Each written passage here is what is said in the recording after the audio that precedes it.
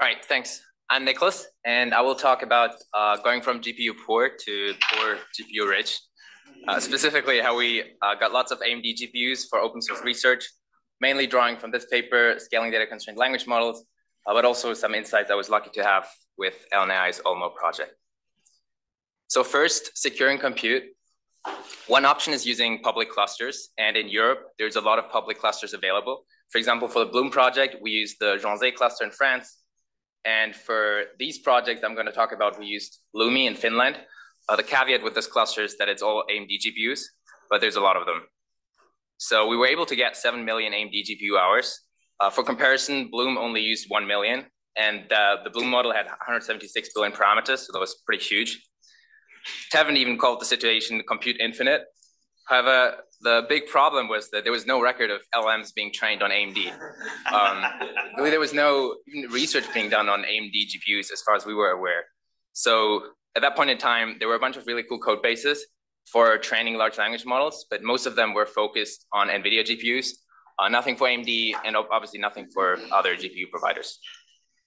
So we created a code base that has a long history. So basically, there was NVIDIA with its Megatron LM code base, and then Microsoft had DeepSpeed, and they got merged into Megatron DeepSpeed, done by Microsoft and NVIDIA together.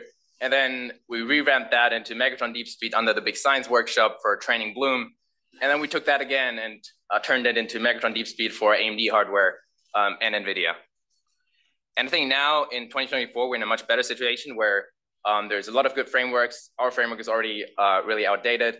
So probably GPT-NeoX from Eleuther AI or Olmo from LNAI are some of the best ones to choose right now, I think. But I'm probably missing many here, and there might be others that are also really good to work with. Though there are still none for other GPU providers, be it Cerebras or Huawei, that work well in practice or are known. Those are on Cerebras and AMD. The GPT-NeoX? Oh, okay, that's impressive. I guess I guess there hasn't been any open source LM trained on that hardware. We train on Frontier. Okay. Same We train on Cerebras. Okay, that's great. So I should probably. So I'm even out of date at this point. Yeah, so it's definitely gotten much better, and I think that's super exciting that we can work on all of those hardware platforms now. So now we had this kind of setup, and we could move on to experiments, and I'm going to talk about some of the challenges we faced. The biggest one being poor GPUs. So this is how the GPUs scaled in T-flops. So when we increased the number of GPUs, the T-flops on the left-hand side, the T-flops per GPU would just drop radically. This is equivalent to the samples per second per GPU dropping really quickly. So essentially, the more GPUs we use, the more of them would just be idle and not do anything. And we would like fall off a cliff for all of those projects. The situation or the solution for this is, I think, breaking down the problem into why exactly are we dropping off a cliff? So there's this great blog post that goes into detail. In our case, with the Lumi compute cluster, we were definitely bandwidth bound. So the communication was really poor because there's no InfiniBand across AMD nodes. So instead, we have to figure out how are we going to solve this poor communication problems. And a few solutions are, for example, using a larger batch size. You can't go too big because then it's going to impact the performance, but you can at least max out a bit.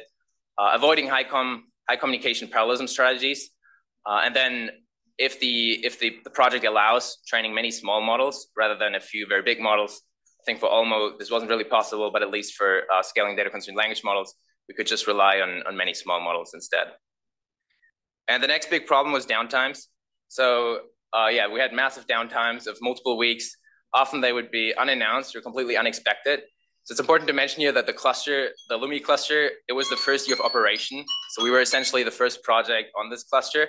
The advantage was we had the entire cluster for us and we could scale up to like 2,200 nodes. But the problem was suddenly none of them would work or the cluster would be down for multiple weeks. And it was very difficult to deal with at times. So the solution that we found is shifting to non-compute work. I spent a lot of time on the appendix and coding and maybe other stuff. Or if you have other compute, like an internal cluster, that could also be an option. We didn't really have that option. And otherwise, shifting to other projects. And the third big problem we faced were hardware failures. So especially with AMD GPUs, they aren't as mature yet. So we had lots of problems with those nodes. And the best solution we found is just excluding them. But eventually it got a bit out of hand, and we started to exclude like half of the cluster. But yeah, that's pretty much the best solution you can go with here. Just have a good script to identify the bad nodes and then exclude them. I also spammed the support team, but that didn't always help. Yeah. And then finally, releasing everything and thanking the providers. So the scaling data constrained language models paper got an award at the last NeurIPS conference, and then Olmo obviously has been super impactful. And then we circled that back to those providers, and they put like blog posts on their website so that they could get some recognition for providing the compute and everything. Yeah, thanks a lot. Yeah.